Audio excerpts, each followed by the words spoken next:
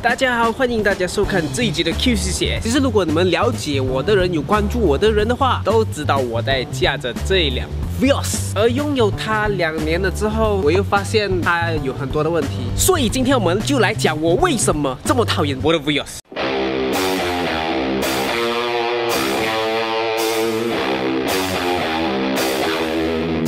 首先，第一个问题就是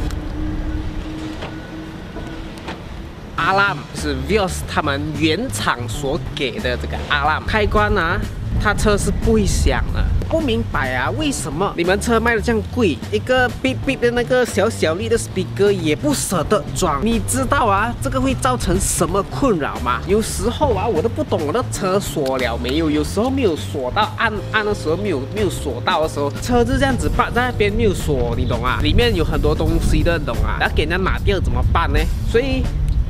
为什么不要装一个 siren？ 为什么不要装一个 siren？ 车这么贵了，卖到这个 J-Spec 最便宜到7万多 ，siren please， 至少你开车关车的时候会响嘛？你看现在是完全没有声音的嘞。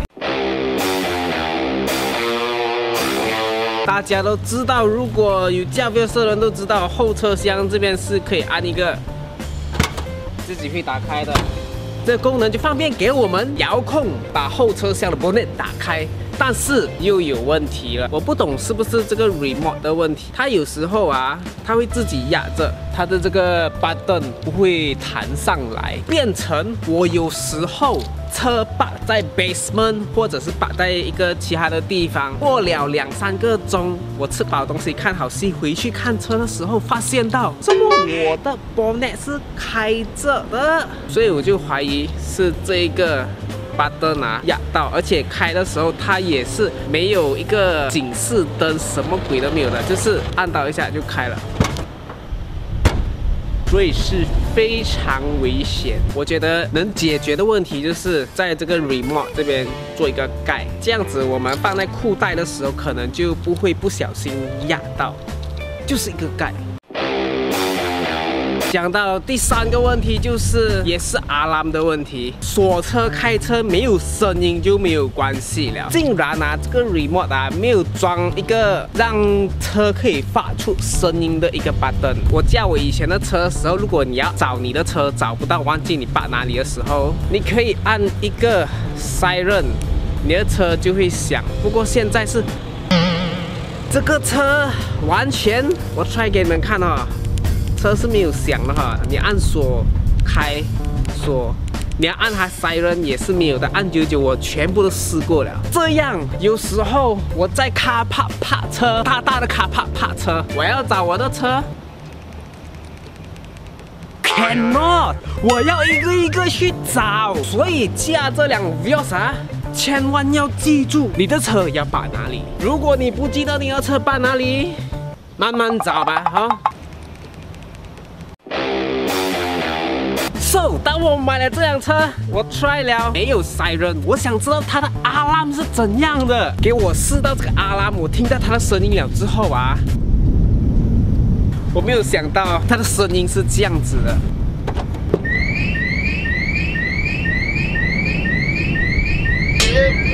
你们有听到那个alarm的声音吗？很弱，很脆弱的，好像那个车只要没有 battery 这样子。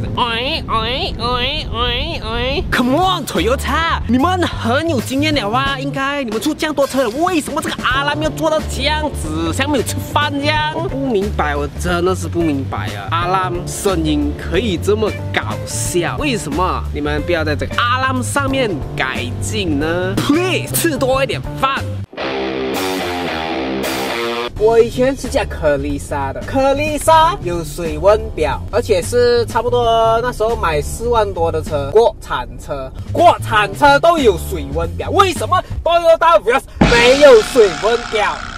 我不知道。刚开始买这辆车的时候，我也没有去注意这么多。当我驾了一段时间的时候，发现到没有水温表的哦，它只是用一个蓝色跟那个红色的一个 logo。来表示这个车是冷的，车是 overheat。为什么不要装个水温表？Toyota要把那个油的那个meter装得这样大做什么？难道装一个水温表真的要花这么多钱，花这么多 cost 咩？7万多的车嘞，7万多的车嘞！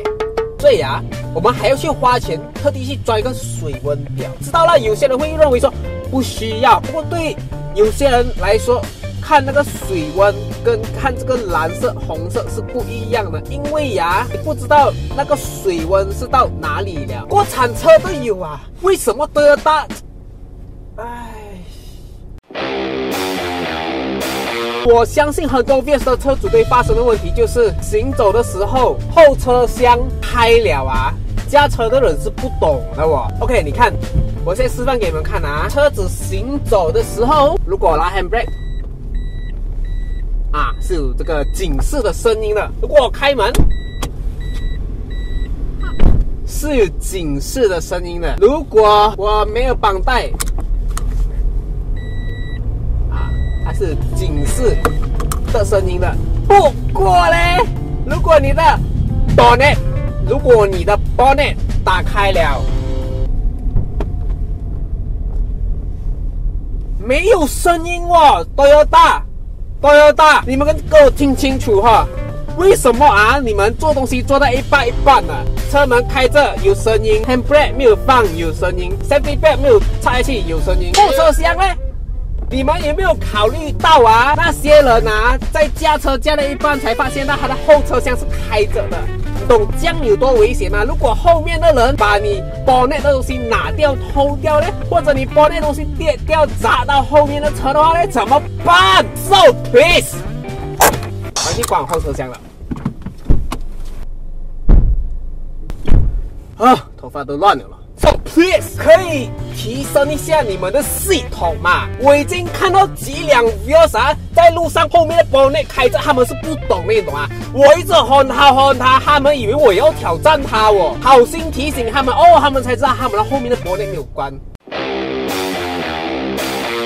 现在就讲到冷气，我以前叫颗粒沙，又是颗粒沙。这个冷气可以选择吹脚、吹头，还有吹这个玻璃。买了这辆 vios 呢，干那赛只有3个选择。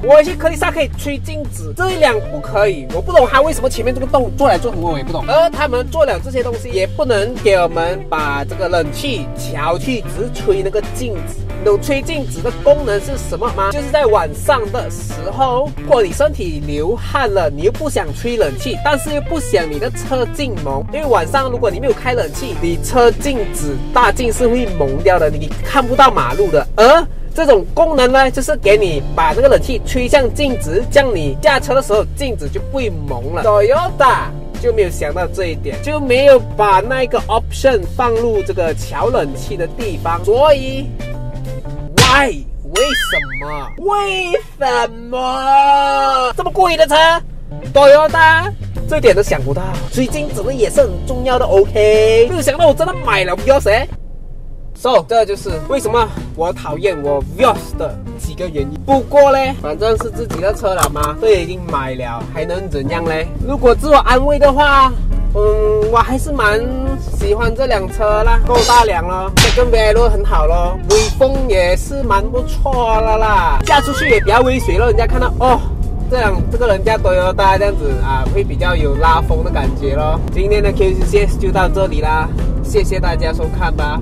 今天它来历是跑到差不多